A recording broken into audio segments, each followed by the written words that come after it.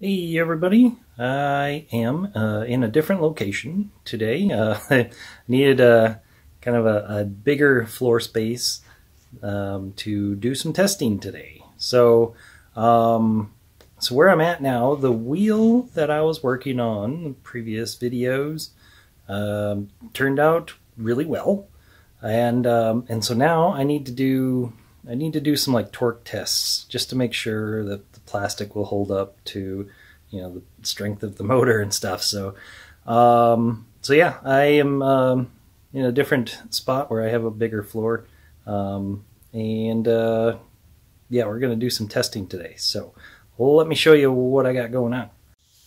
Okay, so here is that wheel I was working on before. It's turned out quite nicely. So we have our stainless steel cleats riveted onto the aluminum PLA printed rim, and yeah, and then I managed to figure out how to use lacquer paint in the airbrush. So I had to learn how to airbrush. So I left kind of the ridges in the print just to kind of give it that machined look. So it's still there. I think it works pretty well. So what it is attached to is the steering system for Sojourner. This is actually a gearbox, gear reduction system, and then the motor is back here. I didn't really want to do something like that, I guess, because the company that made the motors for Sojourner is still around, but a motor like this is about $800 through them. So I just 3D printed the basic shape, and I put a little a small motor in there that I use in my little Rovers.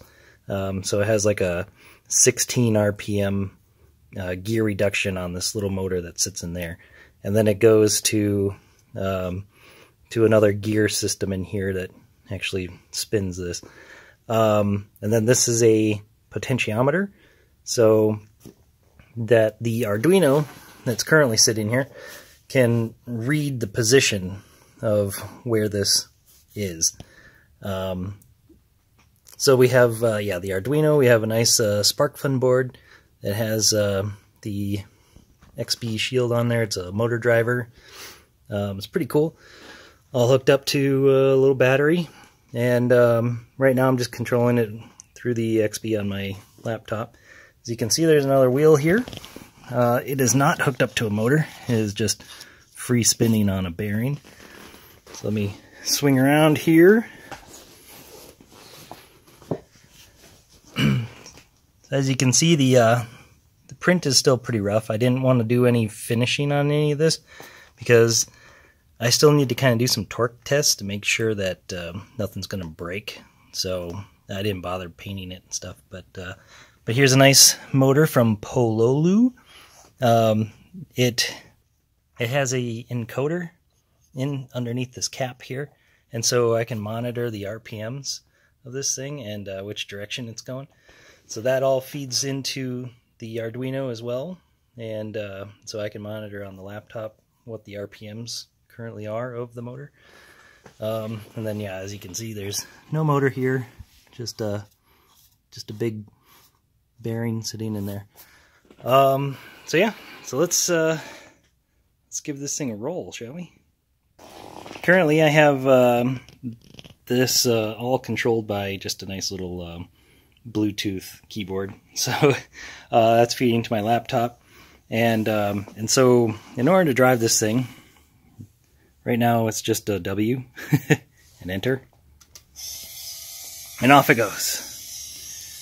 So this is actually faster than what Sojourner actually went. Just keep that stop.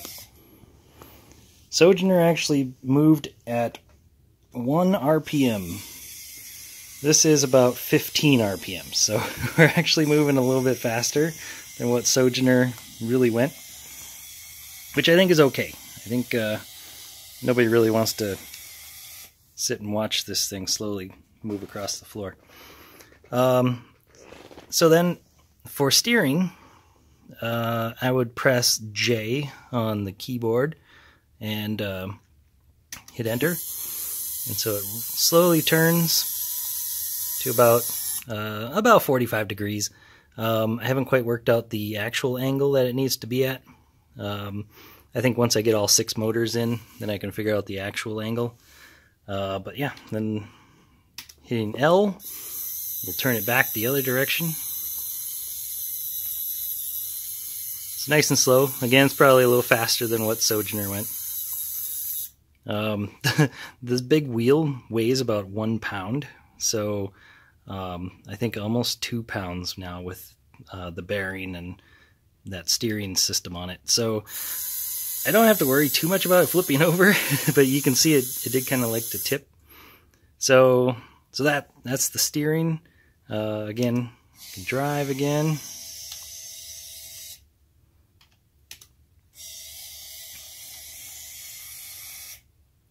So yeah, pretty cool. So that's the steering, that's the driving. I think right now, let's try climbing over something. I have these big blocks of silicone that I think we can probably lay down and see if it can drive over. I'm still trying to protect the paint on the wheels, the black cleats and that band that goes around the rim. Those are all painted, just like Sojourners are, I think, probably anodized black, but I didn't really have the ability to anodize, so it's painted, and so the paint kind of comes off pretty easily. So right now I think I'm going to have to protect the paint until the whole thing's done and I can take a whole bunch of good pictures. So until then, we're going to be climbing over soft things that aren't going to take the paint off. Okay, silicone is in place. Let's give it a drive forward and see what happens.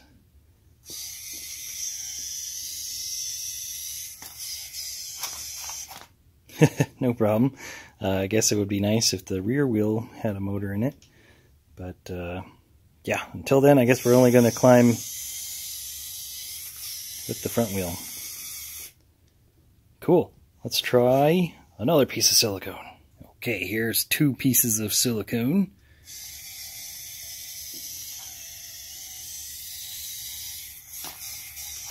No problem.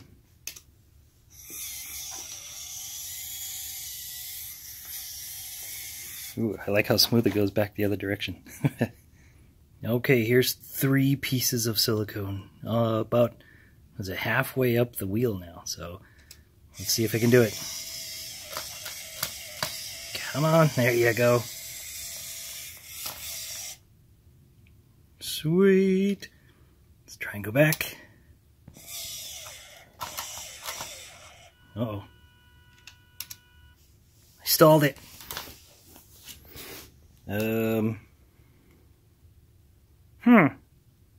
Does that mean my battery is low? Let me check. Okay, it is not low. 7.5 volts. Okay, so, since the battery is not dead, that just means that, I guess there's a couple things here. One, it's nice to see that I could stall the motor without breaking any plastic pieces along here. Two, so I guess, like, this means that it can't lift itself. So I think all of this weighs, I think, a couple pounds, maybe 2.5, about 2.5 pounds or so. All right, we're going to do the math right now. So, so what we were looking at in this drawing, so this is so far as far as I've gotten in my Sojourner drawing. I've kind of roughed out the body. Suspension is pretty much all there. I think I just have to mirror it, put it over on the other side, and I will be mostly done there.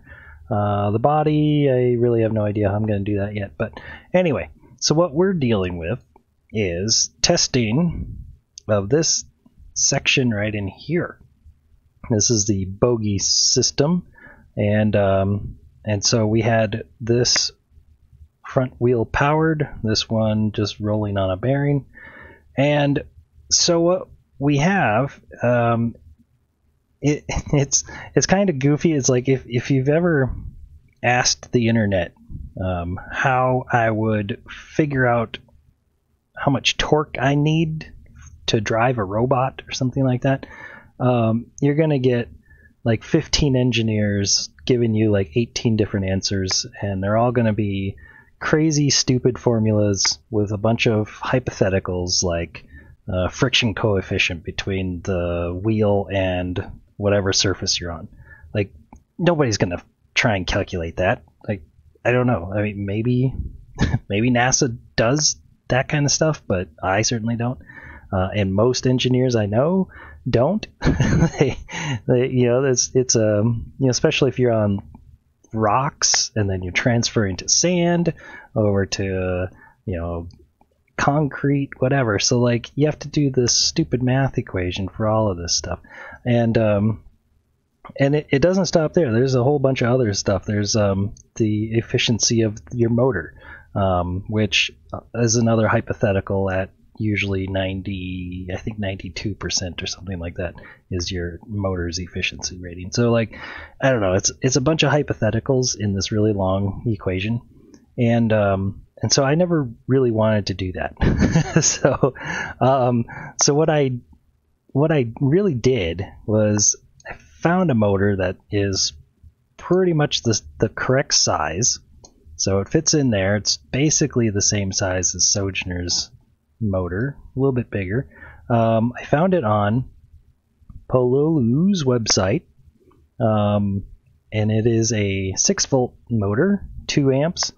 What I went with was kind of a slower RPM, so I ended up with a 16 RPM, and that has a stall torque of 350 ounce-inches. So what that means is the motor's sitting here, and we end up with a 1 inch. We end up with a 1 inch long. We'll just call this an arm, and so from the end of this arm, it should be able to lift 350 ounces. So 350 ounces, I think we can get that to a weight, something that we are a little more familiar with pounds over here in the US. So that's like strapping almost a 22-pound weight to a 1 inch arm on this thing. So I know my Rover is probably going to weigh about 23 pounds total. So I know that's probably plenty. We have the actual arm length is more like 2.5. So we have a 2.5 inch long arm here. Let me dimension that for you. Something like that. So 2.5 inches. So what we can do is we can just do some math here. We'll go back to my calculator, and so we have 350 ounce inches, and then we can divide that by the 2.5 inches that we have. So that gives us 140 ounce inches of torque on this thing. So 140, we can bring that to this equation here, 140. So that's 8.75 pounds that we can actually move with this thing. So I know the wheel plus the bearing that's in there all weighs 2 pounds. Adding some of this stuff, we could maybe round it up to 3 pounds. We have 8.75 that we can theoretically lift with this 2.5 inch arm on this motor. So we have more than enough torque to lift all of this. So what we are actually seeing is a combination of some things. what we are actually seeing is this here stall current is 2 amps. So at 2 amps is where it finally stalls. On the motor driver shield that I'm using from SparkFun, they have a rated limit of 1.2 amps per channel. So 1.2 practical limit is about 0.8 amps. So I was actually possibly kind of overdriving this thing. It was possibly being limited by the motor driver. Also, another thing that kind of dawned on me was that we're in the scenario that we're seeing in the test, this wheel didn't want to climb over the silicone. And so actually what ended up happening was, rather than climbing over the silicone, we essentially made an arm that is about this long. This is 10.5 inches. So this is 10.5 inches is actually what we ended up with in this case. Because say this motor or this wheel basically stopped moving, and so essentially it was trying to lift all of this weight. So it was trying to lift that 350 inches with a 10.5 inch arm.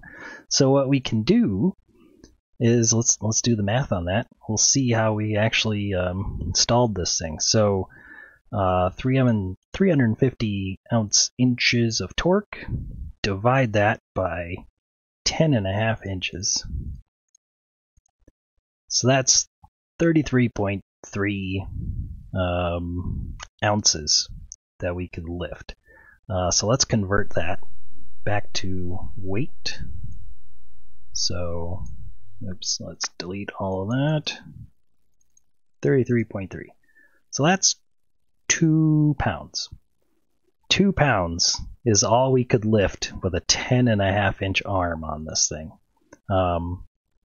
So 2 pounds. I know for a fact that the bearing in this wheel alone is 1 pound. The plastic, since it is actually made out of aluminum filled PLA, also is closer to a pound. So this basically stalled our motor right here. This 2 pound weight on the end of a 2.5 inch arm, or 10.5 inch arm. So that there is what caused this motor to stall. So the 10.5 inch arm combined with the 1.2 amp stall current, I believe, is probably what caused this stall to happen.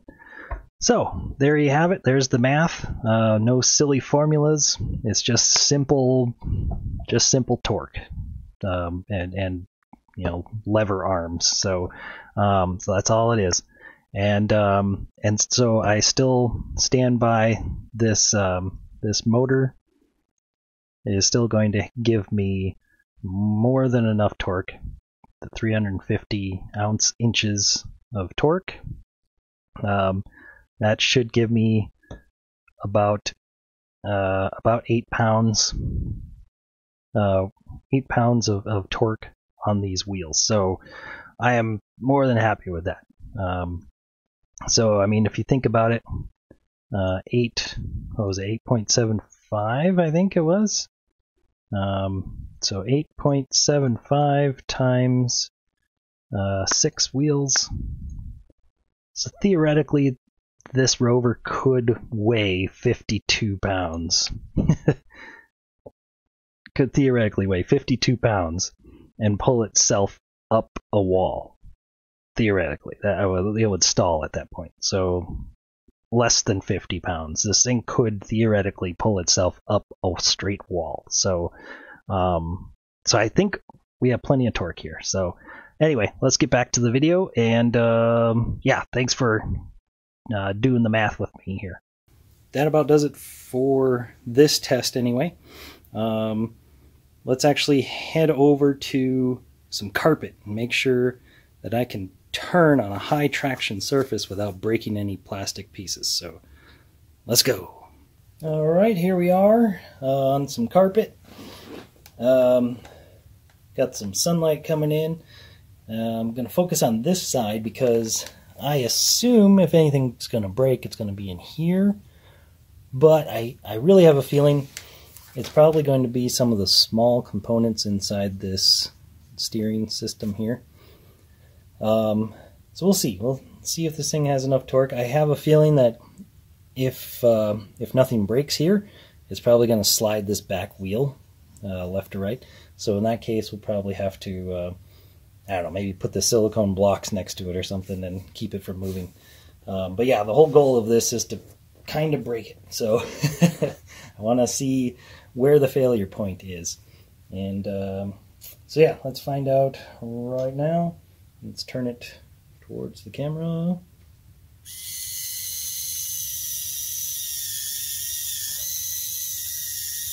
Nice. Okay. Let's go the other way.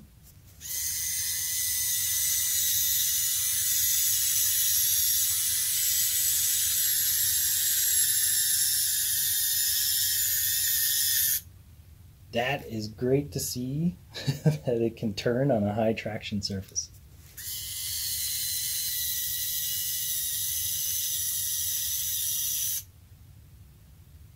Okay, that I'm impressed. I am impressed. Okay then, I guess let's move to maybe this other piece of carpet. Okay, so now we're on this other dirty old piece of carpet here.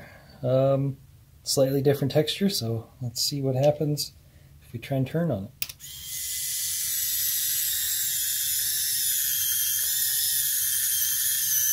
Wow, okay.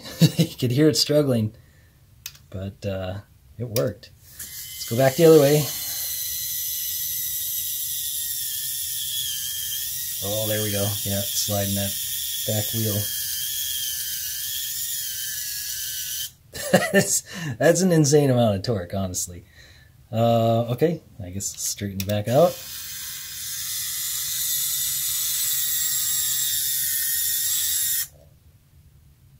Wow, okay. Well, I guess we're gonna have to put maybe a silicone block or something back there to keep it from rotating. Okay, let's see. So let's turn it to the left, which should drag the wheel into the silicone. Here we go. I went the wrong way. Here we go. Back the other way.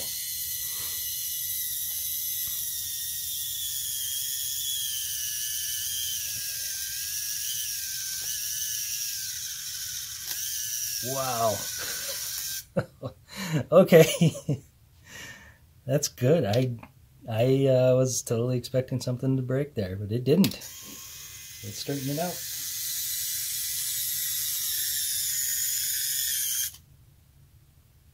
Awesome. Okay. Just make sure it still drives.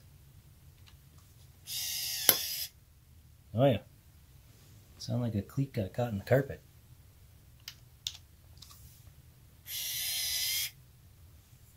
Cool.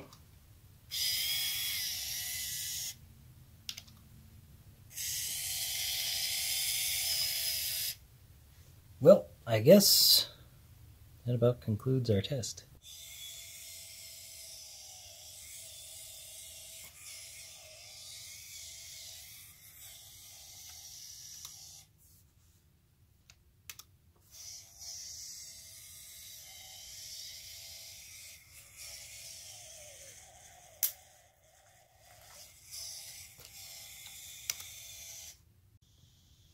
Okay, so after that last test of driving over the silicone and kind of just dragging the back wheel over and really stretching the frame of this thing out, I did finally hear something crack. You can see it right in there.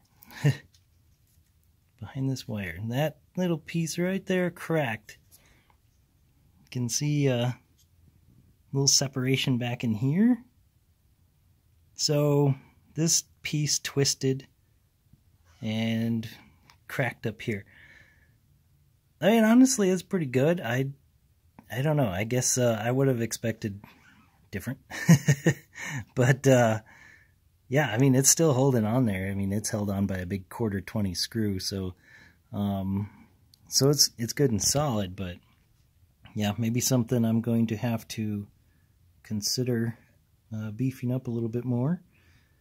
I'm not sure how. There's already, you can see a little pin right there. So I have these little 1/16 inch diameter pins that that kind of help for steering, so that these little posts here that are designed, you know, on the Sojourner Rover, those are actually there. These little triangular pieces. So I knew, being that they're 3D printed, they were not going to hold up. So I put these little dowel pins in there for some support. But yeah, so we finally got ourselves a broken piece there. And this is why I didn't bother sanding and painting all of this, because I knew eventually I was going to be breaking this piece. So not too bad though. I think that held up pretty well. Okay, I guess that concludes the test of this system today. Yeah, so we managed to test the steering and that drive motor. Just you know, making sure everything holds up, making sure the this aluminum-filled PLA is strong enough to handle some of the torques involved. It's good to see that we managed to stall the drive motor, so now I kind of have an idea of the capabilities of this thing. Also managed to not stall the turning motor, which I am very impressed, and I'm surprised nothing broke. So the only time something actually kind of broke was by just driving this over something and kind of dragging this back unpowered wheel over it, but you know, it ended up stretching this whole frame out, and eventually that little piece in there kind of snapped. It's still holding, but obviously it's still there. But yeah, it cracked. So yeah, something I'm gonna have to look into. You know, next time, like, you know, if that were to happen, you know, this this back wheel would be powered, so I don't feel like it's gonna stretch out like it just did. There shouldn't be, unless maybe that back wheel hangs on a rock or something, and then that front wheel tries pulling it along. So I mean, there are some cases out in the wild where, you know, it might stretch that frame out a little bit more. So I might have to do a little bit of redesigning. I don't want to, you know, change the design too much, because I'm trying to be as accurate as possible with this whole Sojourner project. So so everything, you know, should be pretty much the same size and shape as what the NASA engineers developed a while back. So so yeah, we're gonna do some thinking on this, and obviously we're going to be doing some more tests. So stay tuned. Okay, see you. Bye.